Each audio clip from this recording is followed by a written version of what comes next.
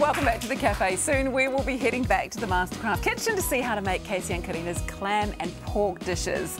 Well, the school holidays are almost upon us. Some schools are already out already. Let's face it, they do tend to stretch out somewhat over Christmas. So if you're looking for something adventurous to do with the kids, our travel writer Debbie has some great ideas. Morning, Debbie. Morning. Well, our recent family holiday was all about pushing outside our comfort zone because we're a bit scaredy cat in hearts, really. So we went to Rotorua and we started at Agroventures, which is just outside the CBD in Paradise Valley. Oh, so what have they got there? Well, they have 5 really unique adventure experiences. So I particularly wanted to try out the Shweeb. Have you heard of it?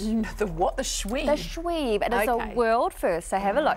It is a monorail and you go as fast as you like. It's a pedal power, so you can see the kids there can go as fast or as slow as they want. They're actually racing at the moment, so really good fun there. Oh, that's me about to get overtaken by husband. There he goes. Really great fun on that track. We also tried the Agro Jet when we were there as well. So as you can see, it is the fastest and only jet sprint experience in New Zealand. The course is small. Yeah, screaming. Sounds familiar. Having a scream. Yeah, okay. Yeah. So you get all those thrills because the course is so short. You get all those thrills without the boring bits.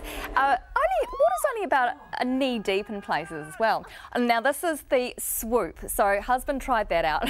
No more screaming from me. It starts 40 metres high. Let yourself go. You drop, sweep 130 k's an hour down to about 1.5 metres off the ground.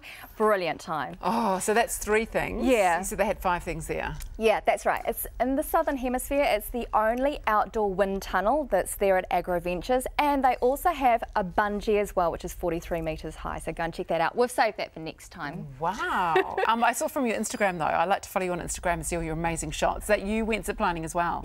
Yeah, we did. We tried out the 3-hour guided tour with Chris and Alex from Rotorua Canopy Adventures. So we got all harnessed up and we walked through untouched native forest. We got to meet a friendly robin. Don't blink, you'll miss it. Here it comes. Ooh. There he goes. Wasn't that cool?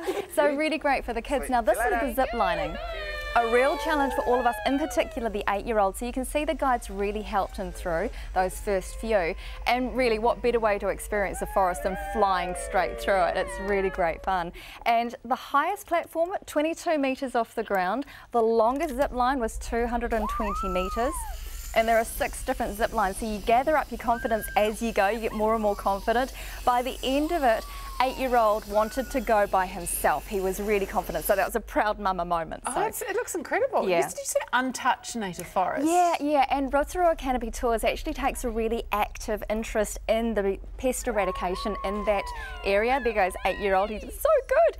And part of your price that you pay for your ticket actually goes directly to the conservation of that forest as well. So they do a great job there. And we learned heaps about pest eradication and protection of our native forest. So really good education for the kids as well. Looks like fun. I heard a rumour too that you got stuffed inside a giant inflatable ball and pushed down a hill. Yeah, I did. Yeah, Rotorua Ogo. So it was invented by 2 guys who literally wanted to walk on water, and I got to meet one of them when I was there, Andrew. He told me all about it. So what they've done is they had Zorb and now they run Ogo.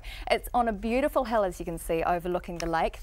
I did H2 Ogo, so there it is. They put water inside. It was warm water in winter, it's cold water in the summer, and then you just ride it on down the hill. Wow, that looks fantastic. Yeah. And you didn't get too cold then? No, I didn't. And you know, a lot of people think you're going to get thrown around inside the ball as well, but you don't. You just ride the water down, you stay in the same place, just riding it. And the dimples on the inside of the Ogo, they didn't put this in the brochure, gives you a nice wee massage as you're going down. So it kind of feels like being on a super water slide or something as you go down. And they have a spa pool at the bottom and at the top, so you won't get wet. So a lot of people did combos, so doing the straight down course and the sidewinder course as well. Oh, that sounds fantastic. So many good things to see. So just finally, where should we stay in Rotorua? We really enjoyed the Novotel. It's right in a great location near Eat Street on the water's edge as well, so you can look out over the lake. It's a beautiful place to stay. Fantastic. Great travel tips. Thank you so much, Debbie. If you want to know more or get more ideas for activities, food or accommodation, go to Destination Rotorua website. Holly, now over to you.